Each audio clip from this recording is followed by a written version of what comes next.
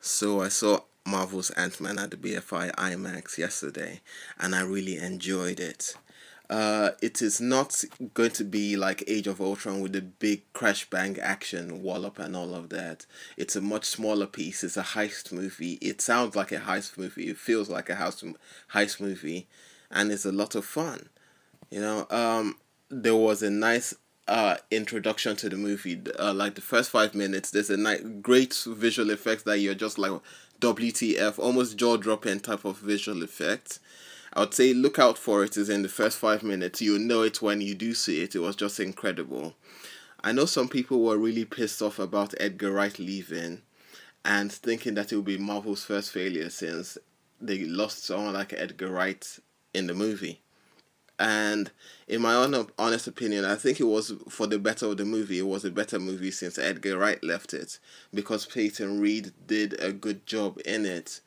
Yes, I know Edgar Wright is a really talented filmmaker. I'm not taking anything away from him, but I kind of feel like he might not have worked well with Marvel. But either way, so to start off the film, it starts with Paul Rudd's character Scott Lang, who's an ex-con, and tries to make something out of his life since it came out, but things are not going well, so he goes back into that life and ends up grabbing the Ant-Man costume.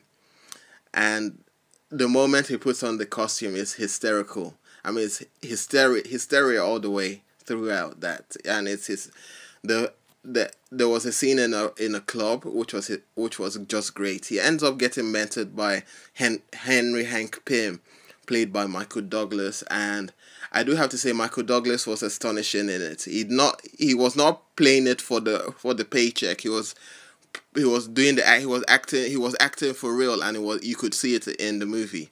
His daughter is Hope Van Dyne, played by I forget her name right now, forgive me. But yeah, she was amazing in it as well.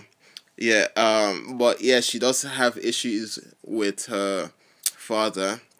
Yeah, Evangeline Lilly, that's her name as well.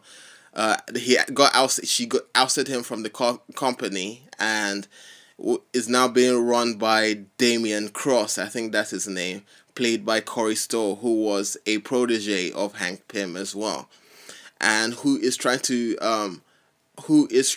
to develop Hank Pym's Pym particle formula for the Ant-Man, and ends up becoming Yellow Jacket. And I know some people complained about it, but he was good for what he was given, you know. I mean, it was not Loki, but it was good enough for me, in my own honest opinion as well. You know, Corey Stoltz did a great job. When when Scott Lang shrinks, you know, the visual effects is handled quite well. Again, it's a heist movie, and the thing was, they ended up having to get a crew, and they had to get Scott's original crew. So I was not sure about certain actors here, especially T.I. But T.I. really was really good. He worked for the movie. I have to commend him in it. It was really good. But the steal of the show was Michael Pena. Oh my God, he was just so hysterical throughout the movie. You know, yes, he will annoy you for a bit, but you get into it.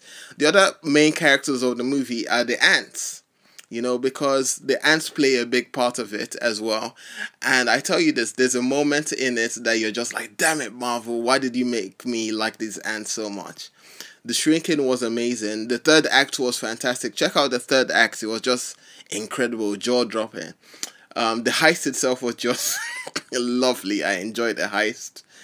And the ants, you know, the relationship Scott forms with the ants was just great. Oh, keep an eye for Anthony in it as well. Anthony was really good. Not Tony Stark, just Anthony.